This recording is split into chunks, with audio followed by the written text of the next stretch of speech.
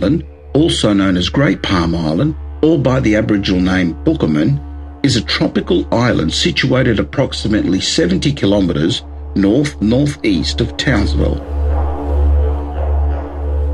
Palm is the main island of the Greater Palm Group and consists of small bays, sandy beaches and steep forested mountains rising to a peak of 548 metres over the 6,000 hectare area.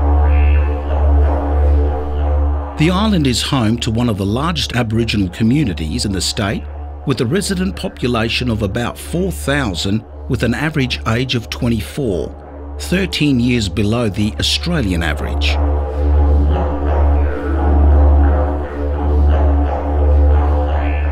The original Manbarra people and the 64 tribal groups living on Palm Island have a long history of racism and oppression against them. In 1914, the island was established as a government settlement and, over the next 2 decades, some 1,600 people from 40 different Aboriginal tribes and language groups across Queensland were removed by the state government and taken to the island.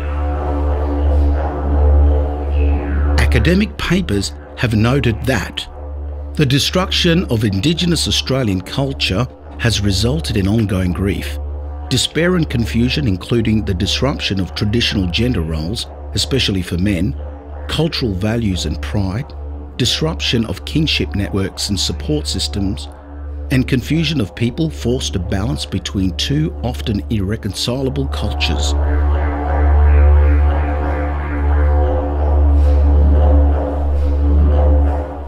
This video endeavours to demonstrate the culturally constructed framework shaped by the Palm Island Community Company Diversion Services, in particular the Men's Gathering Program, designed to start the conversation with the men on Palm Island to encourage them to share their life experiences and to utilise their cultural knowledge as a source and means of healing and empowerment.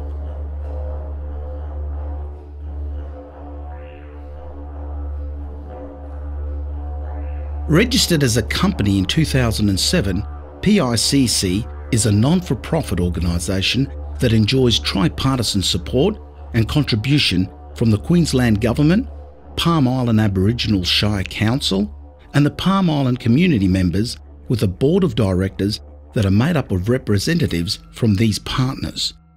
The model through which the PICC structure is implemented provides the ability to link service delivery across community, government and individuals with a coordinated, integrated approach. For the past 5 years, PICC has continued to develop and roll out programs and services designed to support and strengthen the social and cultural fabric of Palm Island.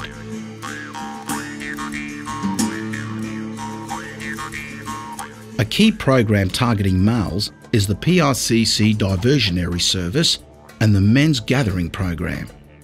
Myself and Frank Conway linked in with other services such as mental health, probation, parole, correctional services, also ATODs and the police services, joining together to start something such as a men's gathering.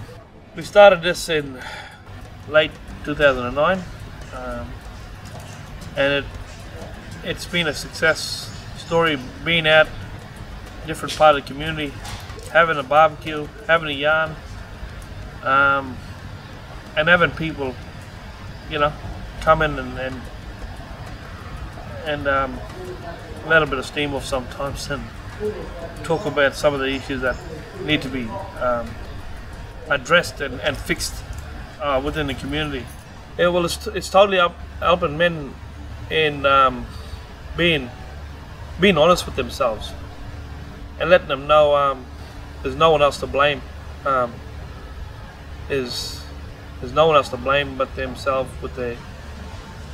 with wanting to do something, and just to help them develop some sort of pride for themselves, to find their way again. All the men have been lost. They have been down, and not there's no support. So it's all about having them get that support and be recognised in the community again as fathers, as men of the community. This program has grown to be very successful thanks to the hard work of staff and the focused, tailored and personal way it's delivered. We started off with two guys, went at bush, sat down, had a cup of tea over a campfire, had a yarn, conversation, and it's grew from there. There's about 330 something registered. We do get groups in each Wednesday. We have probably a different group tomorrow night to the last group.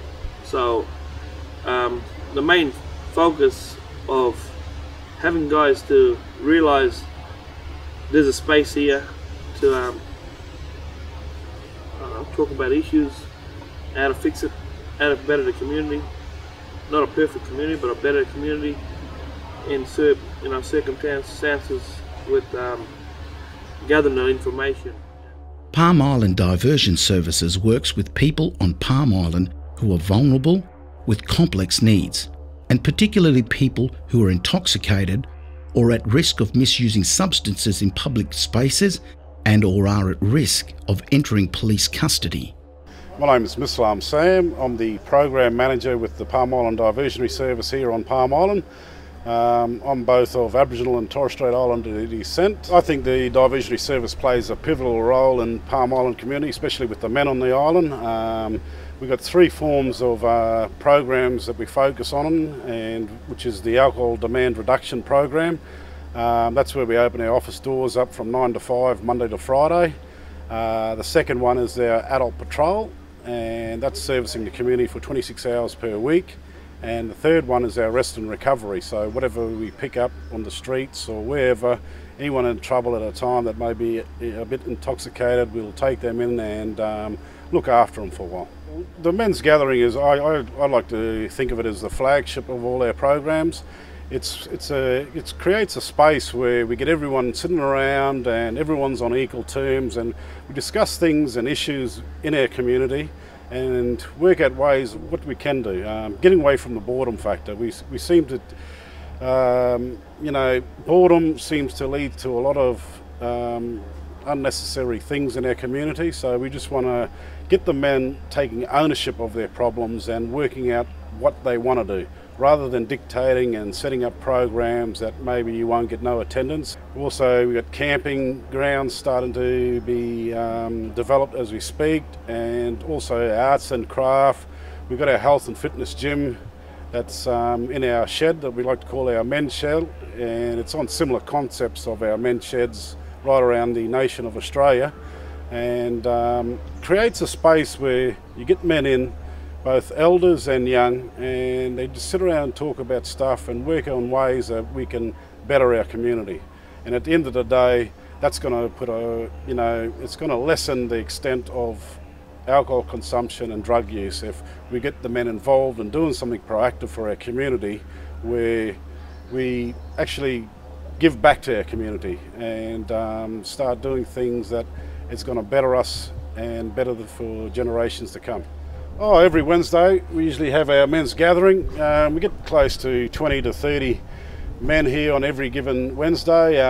Usually run from about 5 till about 10 o'clock at night.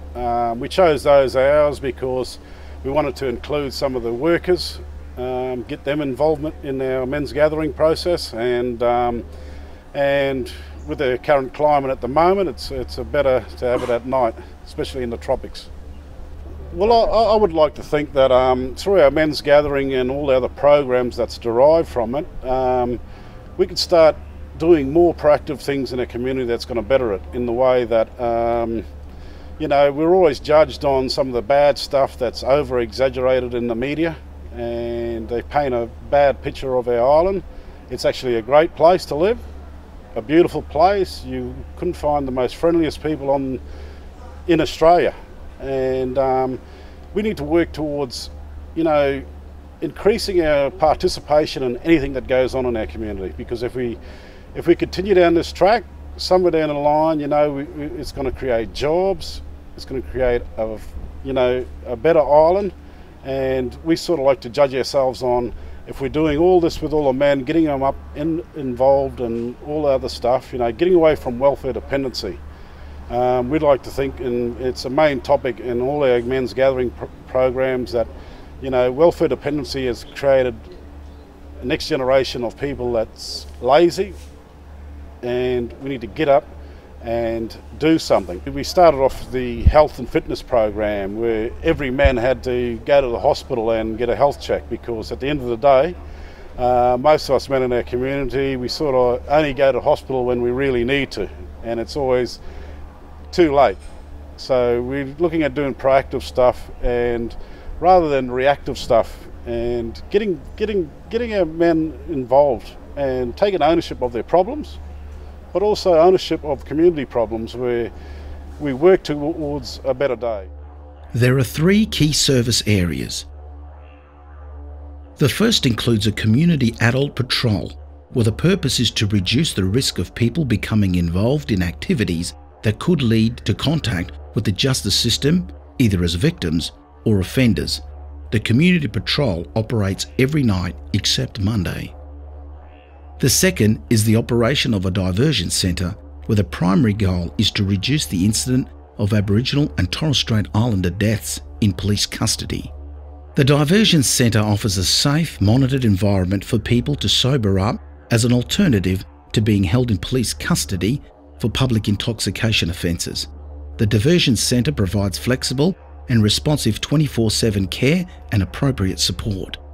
The third is about reducing demand, and this is where the men's gathering program has had so much success. The gathering has created a safe and shared space that promotes an active process of cultural renewal and spiritual well-being. It encourages the interaction and learning of elders. It provides cultural pathways for men to examine their position in the community and to find leadership among themselves. It also helps to examine the connections between Indigenous spirituality, emotional well-being and good health for individuals, families and the Palm Island community.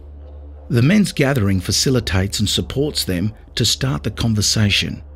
Via a range of on-the-ground activities which aim to reduce alcohol-related harm to the vulnerable community members, the program includes contemporary and traditional arts and crafts, including things like traditional wood carving, bushwalking, sports, fishing, personal development, music and participation in TAFE courses.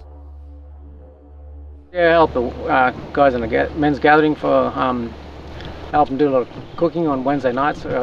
They get me to make a lot of dampers and stuff for them, a lot of traditional tucker. We cook up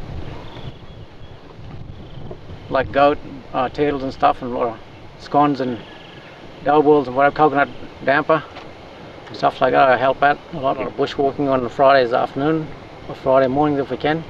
Take our young fellas out and show them a lot of, get the young people if we can, to show them how to make spears and stuff, Yeah, show them all the traditional stuff, all the traditional hunt, how to hunt. Try to keep it on, to our younger people. We like to show the younger boys, the younger children, how to make spears and boomerangs and stuff. We cut out a thing, didgeridoos. But mainly we go into the scrub and they got a handle, a spear handle that's called dural. That's the language name, dural. Gets them out of mischief a lot, It's good to come with us elders. Yeah, I'm Frank Conway and I run one of the programs out of the diversionary. Music is one of them, and through our discussion through the men's gathering, we found that some of the younger fellas who participated in the circle wanted to learn some music instruments and stuff like that, so we sort of looked at participation first and numbers, I suppose, just to get the equipment. Yeah, it comes from the older fellas, I suppose. Most of them now is sort of getting older and wanted to sort of pass the music on, because music was a big part of not just only this community but every other community, and Palm is known for playing music. And some of the older ones now wanted to sort of pass it on through the men's gathering as and part of this program. So that's sort of come about with the music side of things. Well, since we started anyway, it was roughly around 5 we started off with. Now it's grown up to sort of probably 20 at tops. Yeah, there's like about 4 or 5 different groups play on the island. Yeah, so we get a good little turnout on the spring festivals or the Native Week, yeah, and everybody probably chip in to play whatever instrument if someone's not available. Music is a big part, like I said, and some fellas just come here just to use that time and space to sort of get some of their talking out through the music too as well. So I used to play a little bit before, not as much as I play now, but it just come about with, I suppose, with the young fellas that were playing, and we got another older fella does the rhythm and lead and stuff. Yeah, we just come up just practicing and stuff like that. But for my thing was to we don't come from Palm, and our people was taken away from their countries and stuff, stuck on Palm. So sort of like we just sort of ride around them sort of stuff. If you were sort of looking for us, then we're going to be on Palm.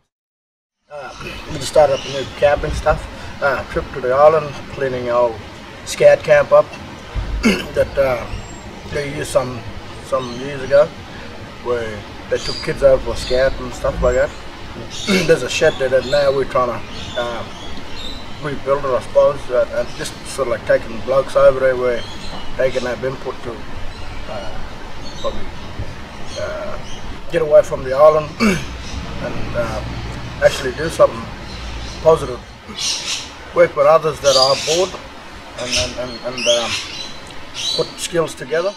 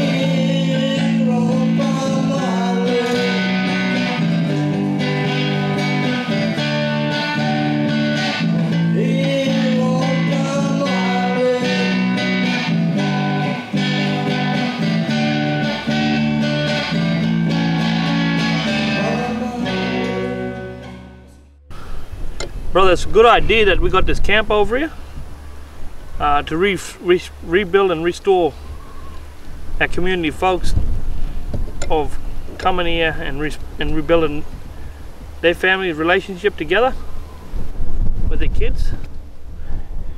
Our culture, it's slowly dying, but it's easy to revive our spirit within ourselves, to having to do some of these programs what we did before, maybe traditional knowledge with Phil Ober, talking about the history of our custom, our tribal people. Last 12 months ago, I think, 12 months, we went to visit a prison. And it's made me think then, when to being in prison, that we had population of 25 years and under was our highest group in the prisons. And not much of our elders are in there no more. They either passed on or they're released. And it's sad to see a young population incarceration is so high still to this day. But like Vaughan saying, partnership with the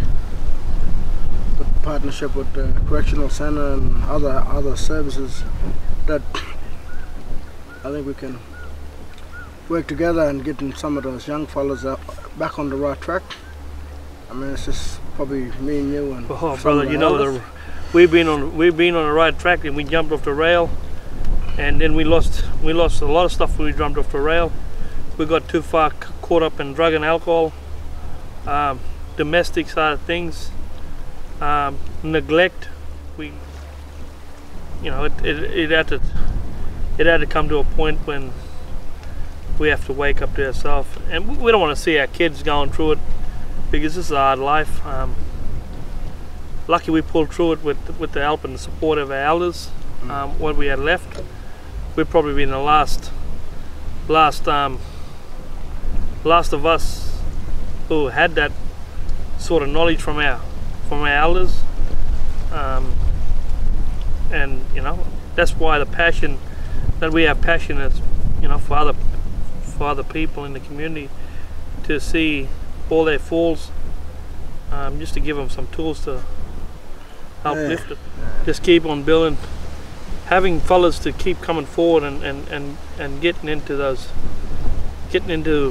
their own programs, their own structure. We'll have groups of guys to clean up one area for another campsite. We'll have another group on the other side, talking about one of the outer islands, talking about building a stone wall there against wall of the cemetery, where our people, our families connection was sent there for leprosy.